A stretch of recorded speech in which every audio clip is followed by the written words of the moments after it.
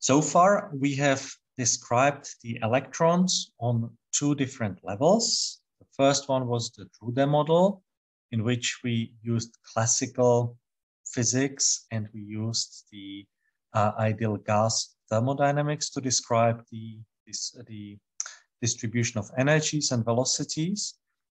We said that this is not quite the right description of our system, since electrons are not classical particles, but they are fermions, and thereby they follow Fermi-Dirac statistics. And so we introduced the Sommerfeld model 2 weeks ago, in which we ended up by deriving the heat capacity of electronic cloud and some basic properties. The free electron gas, as we have described it, was characterized by the fact that there were no interactions between electrons and no interactions between the electrons and atoms. This is the origin, or this is the reason why we call it free electrons. Electrons are not bound by any interaction. We know that electrons in real material are, of course, interacting with each other. They interact with the lattice, with the atoms, that eventually distinguishes one material from the other material. And so we need to take this into account. And so we will try to do it. Today we'll build the methodology how to do it, and we'll end up with considering weak interaction between electrons and atoms. The nearly free electrons links or points us towards the fact that we will start describing the free electrons, but now in the periodic lattice. And then we will have the opportunity to turn the knob and switch on the potential representing interaction between electrons and nuclei, and therefore observe what changes of the electronic behavior we obtain with this interaction. So as I said, we will start with a perfect lattice. We start with crystalline material. We do not consider any defects, any point defects, any dislocations, any stacking faults, anything. We just have a perfect crystal. This is our starting point. And in fact, this is what we will be stuck from now till the end of the lecture. A single electron in such a crystal is following or is described by a wave function, which is a solution of one particle Schrödinger equation with a Hamiltonian that contains two parts. It contains an operator corresponding to the kinetic energy of this one electron and a potential energy corresponding to all interactions between this one electron of interest and all the rest of the world. The potential that describes the interactions of this one electron with all rest of the world is lattice periodic. This is now our assumption, and this is the, again, nature of perfect crystalline material. If I move by any crystal vector, my environment, my interactions, my surroundings will be exactly the same. The crystal is infinitely large, and I can't recognize any change if I move from one lattice point to another lattice point, or even more generally, if I'm simply moved by a lattice vector. In what follows, I will be using the nomenclature where capital R always represents a lattice vector. So this is when I move by a vector representing the lattice periodicity, not necessarily the shortest one, okay? Any lattice vector.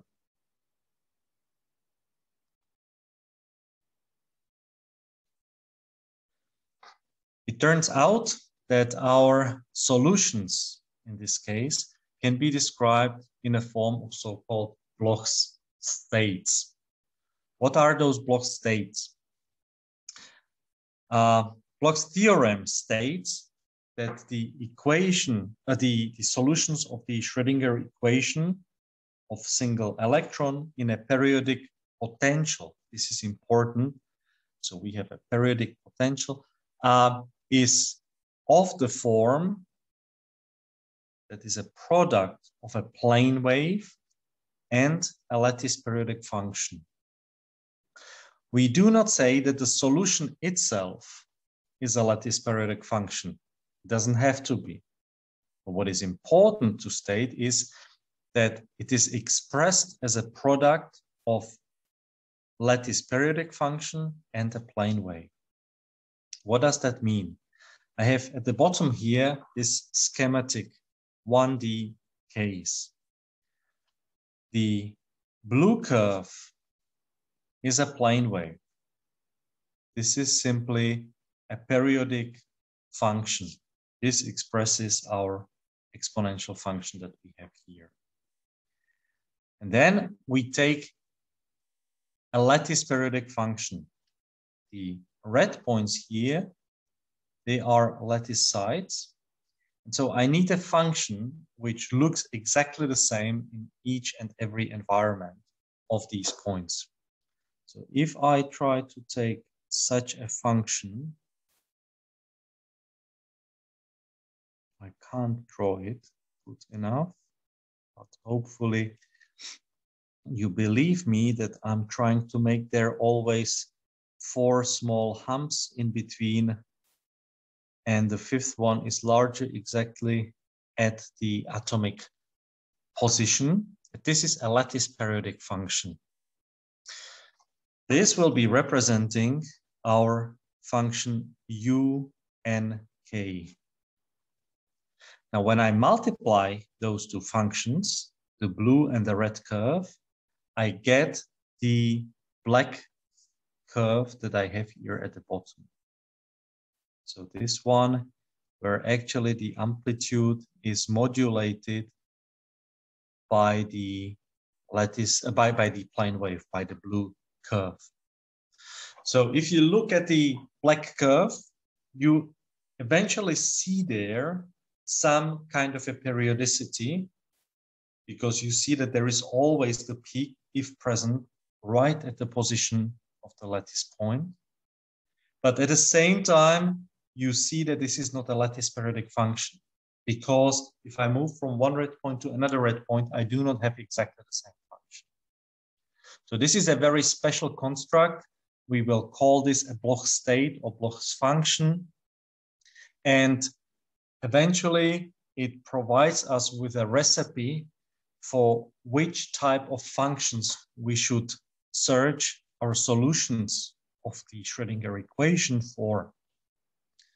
Once again, all of this holds true in the case of lattice periodic cases. So we need to have a lattice periodic potential. This is the crucial thing, right? If we do not have lattice periodic potential, we move away from crystalline material to amorphous material, we move to isolated atoms and so on. Then, in fact, the Bloch theorem is not true, and we have to find the solutions as perturbations to the Bloch theorem, and the whole thing is complicated and beyond our basic solid physics course. This, excuse me, this function is called after Felix Bloch, who was a Swiss physicist living in the first half or in the almost the whole 20th century, and one of the Nobel Prize awardees, namely for the Nobel Prize for Physics in 1952. All right, so we have now a lattice periodic potential. We also know in what form should we search for the solutions. The solutions are lattice periodic functions. So let's try to work all of this information together and combine it and see what comes out of that. In the first place, we recognize that having a lattice periodic potential, we can expand it into Fourier series. If this potential was a 1D function, then you would immediately suggest that we can write it as a sum, a weighted sum of sine and cosine functions of different frequencies. Well, that is eventually what we do here. We have a sum of sine and cosine functions, and for each frequency, which is related to the lattice vector, right, k equals 2 pi, should make it right here better, g, what have I done just now? I apologize, this is not what was intended. G equals 2 pi over lambda, and lambda can be, of course, related to the frequency, right? So we have then velocity, let's label it c, times period, which is c over frequency. Okay, so all of this, and would be even better than that this frequency is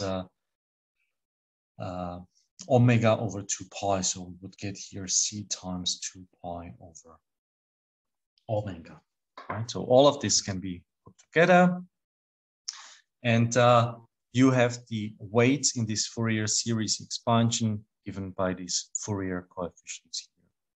The only complication that we do here is now that we have a 3D lattice. We do not have just one-dimensional case. So our function u depends on a position r, which is a vector in 3-dimensional space. And therefore, it needs to be 3-dimensional periodic. Means our reciprocal space, the space of the lattice vectors and frequencies, corresponding frequencies, is a 3-dimensional lattice. This is the well-known reciprocal lattice that we have already met, and we need to do the 3D Fourier series. Good. This is one step. The next step is now to apply the knowledge of the form of the solutions. So we know that we are searching for our solutions.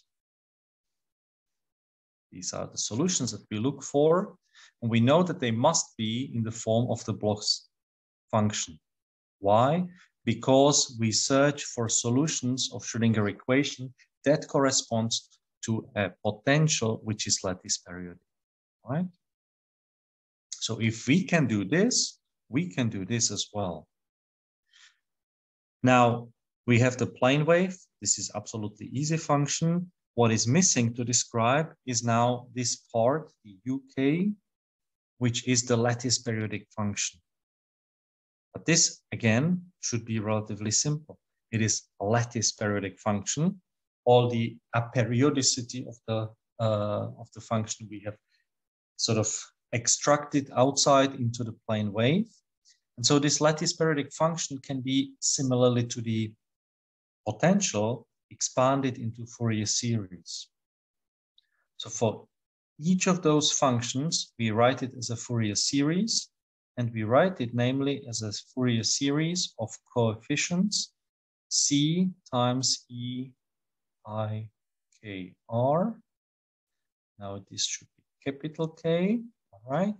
And the coefficients of this expansion are labeled with this reciprocal capital K vector.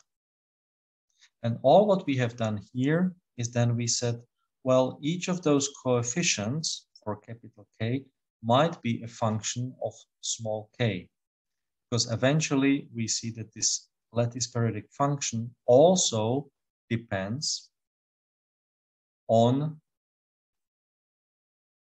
the plane wave vector, right? So eventually we label it, for example, that these coefficients C capital K are functions of small k. Or equivalently, because those are both reciprocal lattice vectors, we simply label the indices or these weights, we label them as C capital K plus small k. And the advantage is that now the vector that we use here, or the index that we use here, is the identical with what we have here in the exponential function. Small k here came from the plane wave prefect, right? So a product of two exponential functions is an exponential function with an argument that is sum of the two arguments of the exponential functions. So what we have done here is we rewrote this form into this one. Having this, we can put everything together, and we end up with such a complicated equation. I may try to write it down here so that we are not so scared of it, right? So what we are doing is, again, our Hamiltonian equals minus h bar squared nabla squared over 2m plus ur. This is the function. So this was the single particle, single electron Hamiltonian that we started with.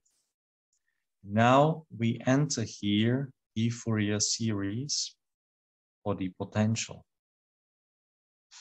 plus, and that was a sum over G over all reciprocal lattice vectors, UG EIG R. So this is now how the Hamiltonian looks like. And we let the Hamiltonian act on a function psi. How does the function psi look like again? Psi is a sum over all capital K of and coefficients C capital K plus small k times e to I capital K plus small k. So now we need to let the Hamiltonian H act on this function psi. When we do that, we will see that the nabla squared is second derivative of the function. So eventually from this first part and this sum, we arrive at h squared over 2m. Is this part here. The second derivative takes me out of this argument I squared k plus k squared. I squared is minus 1, which together with this minus gives me plus. So I have plus 1 here. Sum over all capital K. K plus k squared. This is this part squared. The coefficient is still there. It's a constant that stays. And then we have again the exponential function. So this first part corresponds to the acting of the kinetic energy part of the Hamiltonian on our expected solution in the form of the Bloch's function.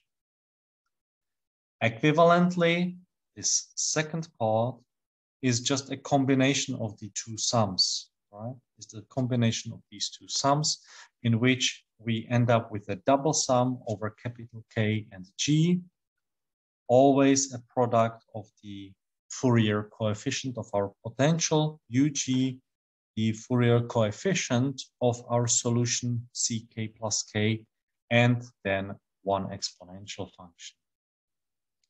On the right-hand side of the Schrödinger equation, we have the function, we have the energy, so the eigenstate of our Hamiltonian, the eigenvalue of the Hamiltonian, and again, the same function. So we have here the function psi that we started. So this complicated formula that we have here might look complicated, but at the end of the day, it's just very simple algebra, provided that we accept the Bloch's theorem and that we know what is Fourier series and why we can apply it to our potential.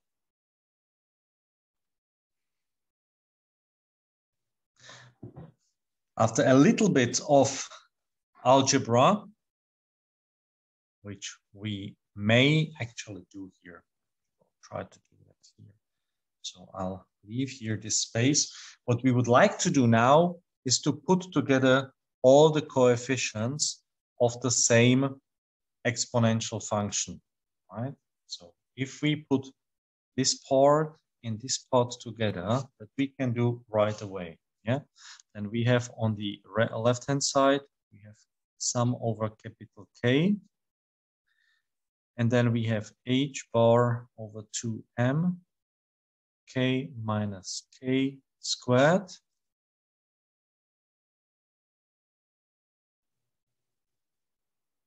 minus e k, this whole thing times c k plus k e k plus k. Well, one of them is capital K, the other one is small k. All k's are with vectors, but I will not write it here. Okay, so this is these two terms together. Plus,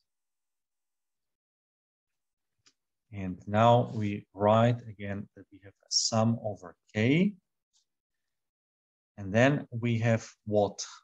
We take out everything which depends only on k outside. So we would like to have here that we have right, but we need to write it in the form of the coefficient. So we will then write here, I delete this second sum for the time being, and now we write it in this funny form that we say we have here e to the power of I, and let me write it instead of k actually as alpha plus k, where alpha is now k plus g. All right. You will see in a second why we can do this, times r.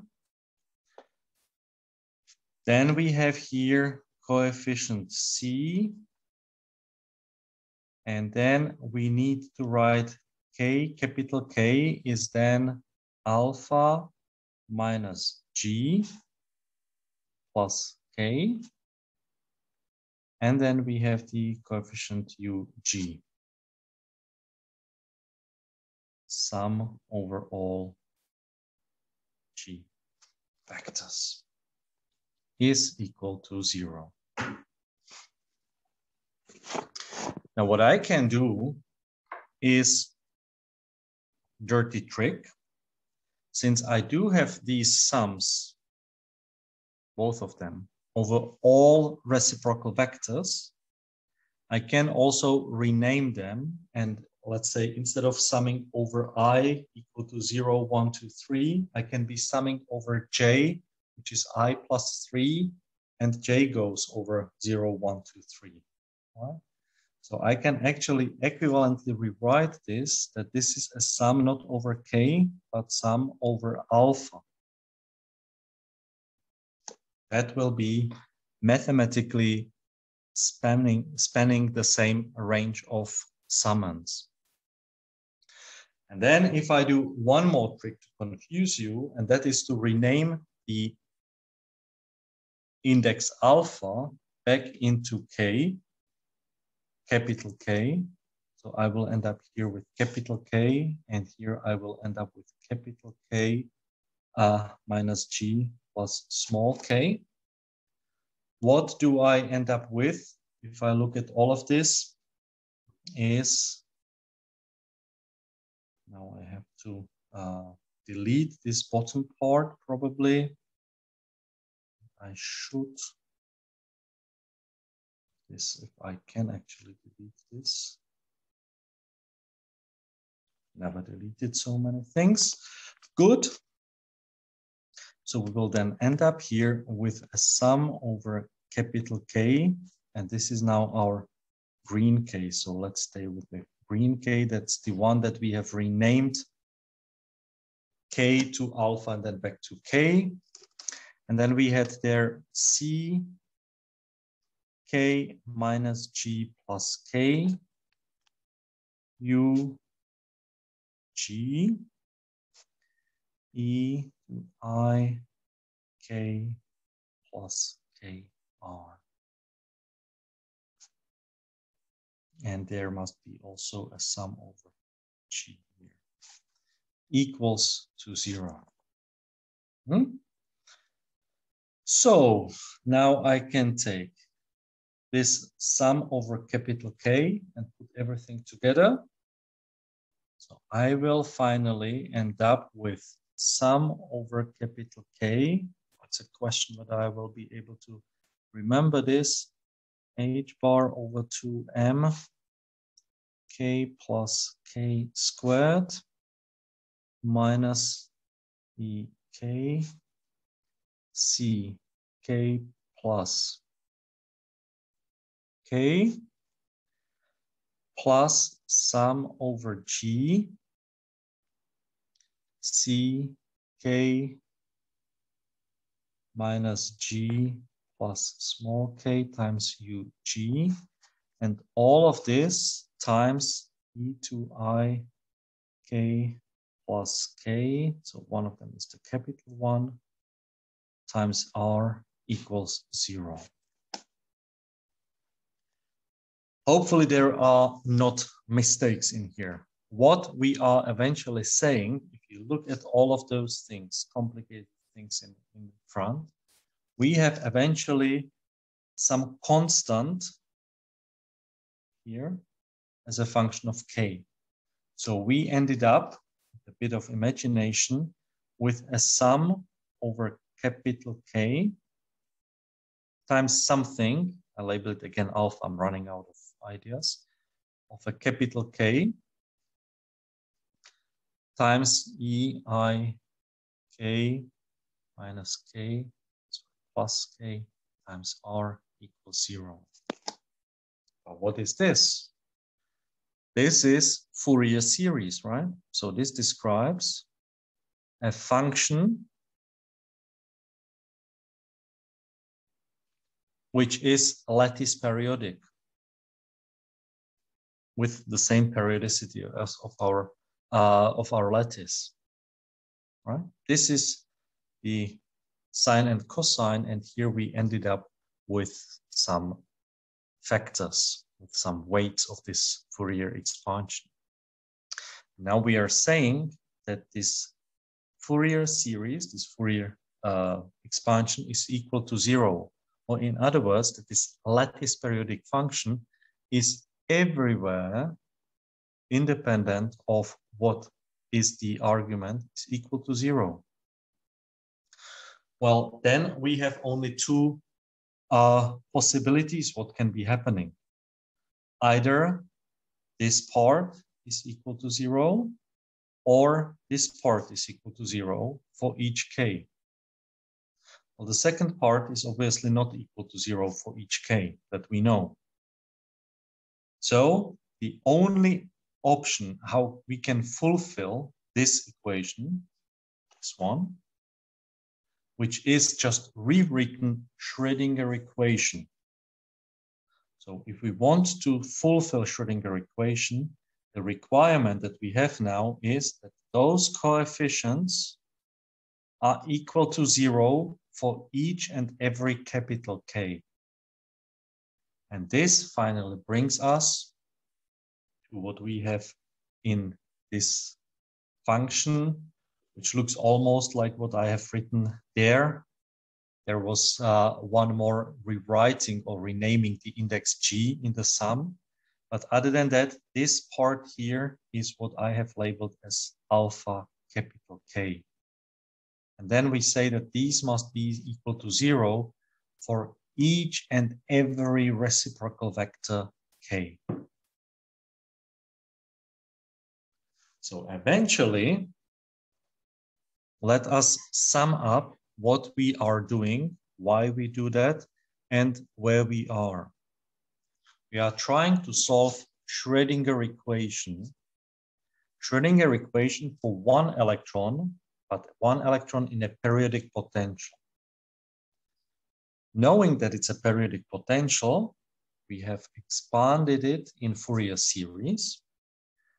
Good. And we also know that our solution can be found in the form of Bloch's state. The Bloch state is a product of plane wave defined by a small k, by the wave vector, and a lattice periodic function. And again, we have lattice periodic function, so we take advantage of Fourier series and we expand this lattice periodic function in Fourier series. That means the lattice periodic part of the Bloch solution is fully determined by the coefficient ckk. If we know these coefficients, we know how to construct the lattice periodic part of the Bloch's function ukr. Well, to multiply it by a plane wave is a trivial thing. And we have our solution, which is what we are actually interested in, right? The slight problem in applying all the methods that we have learned in linear algebra is that now the system of equations is infinitely large. The system of coefficients, the number of unknowns, is infinite. Why? Because all of those coefficients, those ones, ck, are unknowns. And what are those coefficients? Well, those are the coefficients in the Fourier expansion. We know that Fourier series are infinite series. So this is now the bottleneck, right? We have transformed the partial differential equation into a set of linear equations. That's good news. And good news is that eventually all the quantum mechanical solutions are now transformed into diagonalizing of a matrix. Bad news is that the dimension of this matrix and the size of this system of linear equations is infinite. We have to do something about it. So first, let us have a look. What will we get if we have free electrons? This is the solution that we know already from the Sommerfeld model. And we know that in that case, the energy of the system was parabolic function, right? This was the solution that we have obtained last week. So essentially the energy of an electron is simply the kinetic energy of that electron. These solutions were plane waves. Let's have a look what we get now in this treatment when we look at this sort of limiting case, when we really switch off the potential interaction. Well, then we end up that the secular equation we had on the previous slide has to simplify a little bit. There are no more the parts corresponding to the Fourier series of the potential. Nevertheless, for each capital K, we obtain an equation of this form. And in order to fulfill this, we have two options. Either the first part of the product is equal to 0 or the second part of the product is equal to 0. Of course, we can say that all of those coefficients are identically equal to 0. That is fine. But what does that mean? Well, that means that our plane wave, that the solution is in the form of a plane wave times the lattice periodic function. And now all of those are equal to 0. It means our solution is identically equal to 0.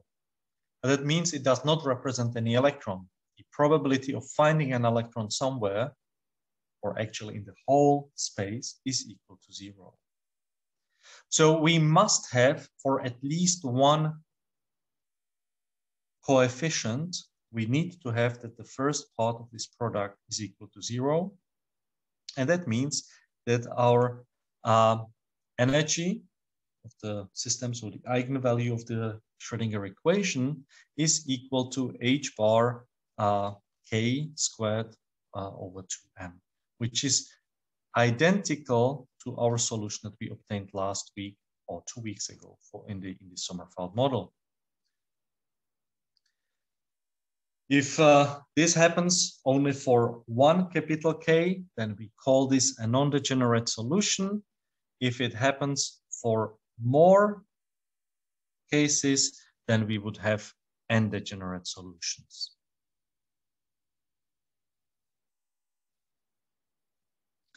We can start to think about the band structure, so the dispersion relationships, the function epsilon, or not epsilon, a k, as a function of k for such a system of free electrons. Right? So we know that one electron that would be essentially described by the parabola, and now we can plug in the parabolas that are in neighboring unit cells and look at the final band structure.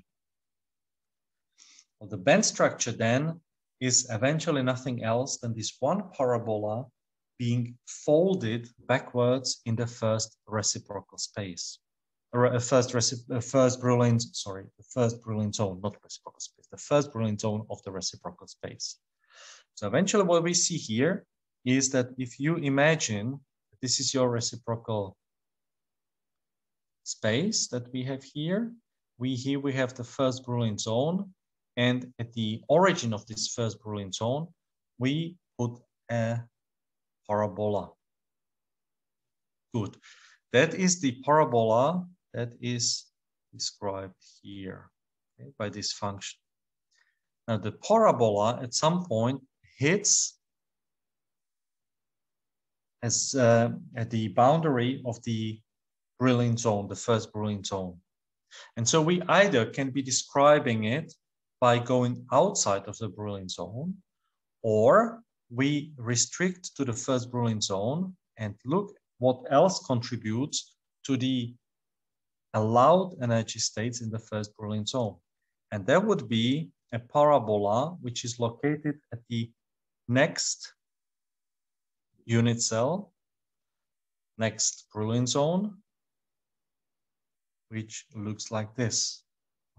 And so exactly from this point, we have a parabola which goes up, which is a mirror image of this branch mirrored with respect to the Brillouin zone boundary. And so our parabola, that would go like that upwards, is now mirrored, and we get here this branch that we have here. And the same thing, we can now look at the other directions. So for example, at the point M, we would know that there are 4 parabolas in this 2D example that meet here. So along the direction from gamma to M, from here, we have, and I was drawing a wrong parabola. What I was drawing here before was from gamma to X, right? So this was, and that was the one mirror image, sorry for that. Now from gamma to M, we have just one branch that meets here. At the M point, we have four branches that meet here, okay? So we have the parabola, these 4 parabolas that meet there. Now, if I go from M point up above this curve, that means that I will continue the parabola from this point that comes from the point M backwards towards point gamma in the first reciprocal space. If I look at the projections of the parabolas from these 2 centers along the gamma M direction, they will be identical because the gamma M direction is symmetrically positioned for both of these parabolic centers. And the energy as a function of the position in the reciprocal space or in the first Brillouin zone will be described by this branch here. So this is contribution of this parabola and this one along this red line.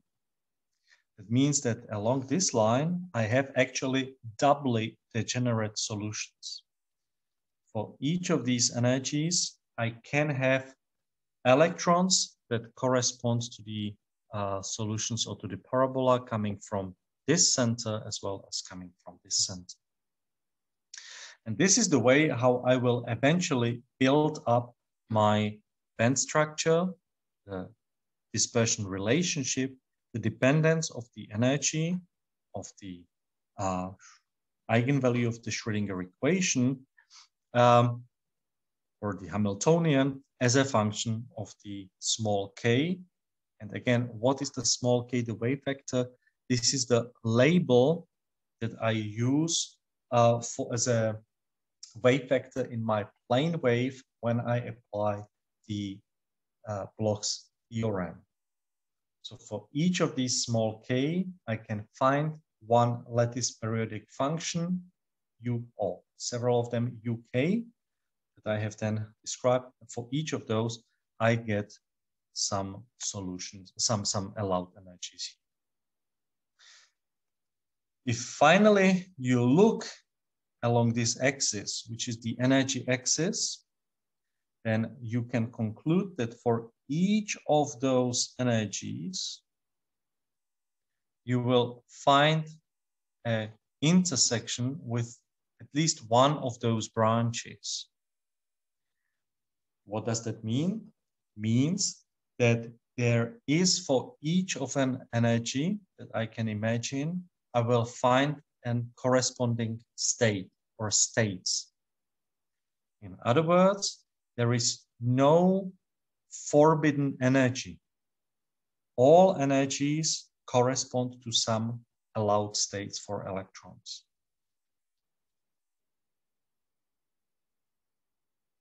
If you now think one step ahead to what we will say in a second, it means that we do not have any band gap, any band of forbidden energies, and therefore we can't have any semiconductors described using purely free electrons.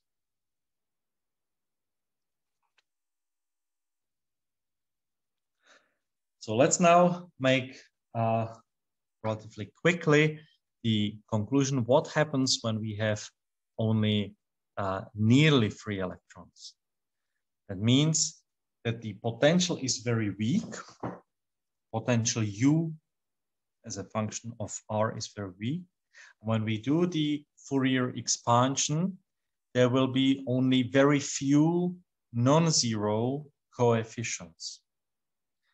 We can, without a loss of generosity, we can put the U0, so the constant term, we can put it to 0. We can set our overall potential, the lowest potential, equal to 0. This is eventually just a constant addition in the Schrödinger equation. Other than that, it means that there are only a few coefficients for which I need to consider explicitly also the potentials, the Fourier coefficients of the potential. And if we now assume a very simplistic case, when we say we have only two branches, only two of those bands that meet at the Brillouin zone boundary, and here we let them interact, these two electrons that come, that are described by this branch and by this branch. So the potential is weak, and only in this region, the only one non-zero component of the Fourier expansion is present. Then we actually end up with these two solutions being coupled in the form that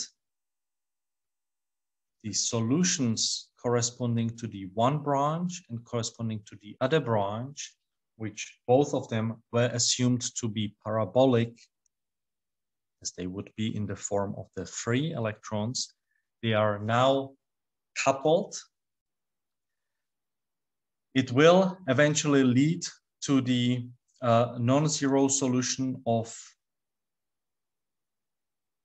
this set of equations we have here, it means if we want to have a non-zero solution, it means both of these coefficients should be non-zero. The corresponding determinant of the coefficients must be equal to 0, which leads to the condition or to the equation that we end up here with the determinant equal to 0, which eventually leads to the solution that the energy at the Brillouin zone boundary is equal, or at the point where these two branches actually cross each other, is equal to the mean value of those two branches, which these would be eventually in the free electron solution would be equal to a E1. So E1K, because this was our assumption that those two branches in the free electron case, they would be identical, they are crossing there. But now we see that at this point, exactly at the point K, where they would be crossing, we have now splitting of the energy by plus minus Fourier coefficient squared. That means that our band structure, which looked originally like this, and here we had the second branch going like that, here we had the cross. Now it splits exactly at this point. We do not have a doubly degenerate solution. Instead of that, one of those goes down, the other one goes up, and we end up with a branch which looks like this, and the second one looking like that. And eventually, here we had a window of energies which do not correspond to any state, at least not any state coming from those two branches. So finally, by removing the degeneracy at the band crossing, we end up with band gaps. We end up with separating bands of energies with existing or allowed states and bands of energies with not allowed states. And eventually we end up with possibility for having semiconducting behavior, meaning that for the first time in our whole treatment, from Drude to Sommerfeld model and now to nearly free electrons, the existence of weak, but at least existence of the, but nevertheless, existence of the interaction with the atoms, between the electrons and atoms, this interaction, it can lead to opening of gaps, lead to existence or generate existence of bands with forbidden energies. And more often we do not speak about the bands of forbidden energies. Instead, we speak about bands of energies. So we would say this is a band in which the energies, or band of energies for which the states exist, the corresponding states, and then we have another band of energies here. This is the fact, or this is the reason why the dispersion relationship, dispersion relation function that we have here is called band structure. So we have the bands of energies leading to the band structure. And I think this is the very end of today's lecture, many times interrupted. I see a typo here for which I apologize immediately. So the take-home message here is that when we assume we are looking for a solution of the Schrödinger equation for single electron, we still have single electron, please, but single electron in a periodic potential, we can transform the potential into Fourier series, we know that we are looking for a solution in the form of Bloch's state, which transforms the Schrödinger equation from partial differential equation into a system of linear equations. It is infinitely large system, but it is a system of linear equations. The existence of solution, or our requirement for solution of the existence of the solution, leads to additional condition that each of these one coefficients or one of these parts in the sum, final sum, must be equal to 0, which will provide us with the relationship for EK, which is the energy dispersion relationship, and also known as the band structure. The EK is the eigenvalue of the Hamiltonian, the total energy operator, for the given solution. We have checked our treatment on the case where we then set this, the potential equal to 0, by which we have switched it off, and we ended up again with the perfectly parabolic dispersion relationships and the plane wave solutions as we derived it last week or 2 weeks ago for the Sommerfeld model. And to simplify the whole complicated treatment a little bit to get some insight, we said that if we can think about weak potential, in which the Fourier expansion of this potential can be terminated after basically the second term, then at the band crossings, when we get that two of the solutions have very similar dispersion relationships, we then eventually ended up with having there one cross term linking these two solutions. This cross term is related to this one non-zero, weak non-zero Fourier component of the expansion of the potential, and that led eventually to the opening of band gaps, gaps between the bands of allowed energies. And at the end of the day, it led to the principal allowance or allowing for existence of semiconducting materials for the first time.